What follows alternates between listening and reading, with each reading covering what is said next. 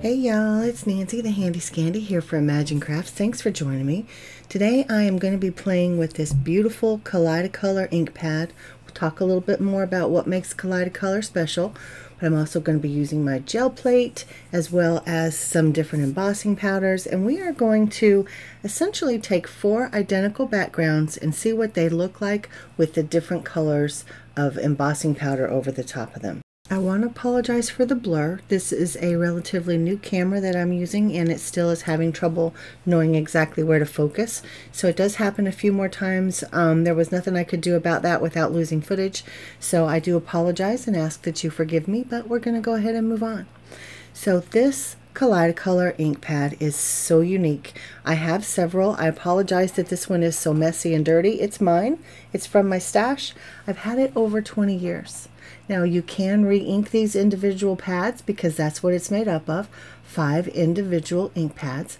I have never re-inked mine, and it's still going strong. Now it may not look like it's going strong because it's taking so many layers to add color to that Brayer cardstock, but that's just the way Brayering works, really, to a large degree, at least in my experience. But anyway, let me just tell you that it's a wonderful ink pad. You can pull it apart to use those ink pads as individual ink pads because there's a variety of different color combinations. I'm using the autumn leaves, as you can see, and so I can use all 5 of those ink pads individually. And again, there are re-inkers, but I can also push them together and make one larger ink pad that's a beautiful gradient. And we're all about the gradient, we're all about the ombre, and this is perfect. It's absolutely perfect for some of those unique colors and combinations and backgrounds that we're trying to get. Now again, I'm using the autumn leaves. I also have the spectrum. There are pretty much any color combo that you can think of, but if there's a color combo that is not available, you can make your own. There are uninked Kaleidacolor ink pads, and you can create your own color palette using re-inkers. It's absolutely amazing. So what we're doing today is taking 4 individual backgrounds that look identical. You can see they're pretty much identical, and we are going to see how they look using different colors of embossing powder. So my sweet friend and design team partner Allison Haikila told me how well the Kaleidacolor works on the gel plate, and she's absolutely right. I had to take her up on that suggestion, and I am not mad about it at all. You can see the beautiful gradient that we're getting, and all I'm doing, I have my ink pads separated. You see I'm pushing it together just to show you. You have to pull it apart for storage. Now you can't have it closed with the ink pads pushed together. That's part of the special technology. But I have them separated, and I'm just tapping the ink pad down on my gel plate and just kind of moving it around. And then I brayer over it to make sure that it's all nice and spread out, nice and smooth. Those colors are a nice gradient. And now I'm taking my 6x6 background stamp. This one is from Hero Arts. It's the sweet honeycomb. It's a couple years old. It has some different open honeycomb shapes and closed honeycomb shapes, and even some stars in there. It's really sweet. And then I'm using my VersaMark ink pad. Now you can use it as a watermark, so you get a tone on tone, or obviously you can use it as an embossing ink because it stays sticky, and that allows the embossing powder to stick to your ink. It has a long open time, meaning it stays sticky and you have time to work with it. So in this case, I have pulled 4 different backgrounds, and they all look the same. However, using the VersaMark and the different colors of embossing powder, we're going to come up with 4 unique individual backgrounds. Because often I talk about how the background is just the background, and that's usually in the context of something kind of going wrong or something we're not happy with, and we kind of obsess over it and we got to get it right and those kinds of things. And I say poo to all of that. Set that aside. Put that perfectionist mind frame aside and just allow your art to flow. Allow it to happen.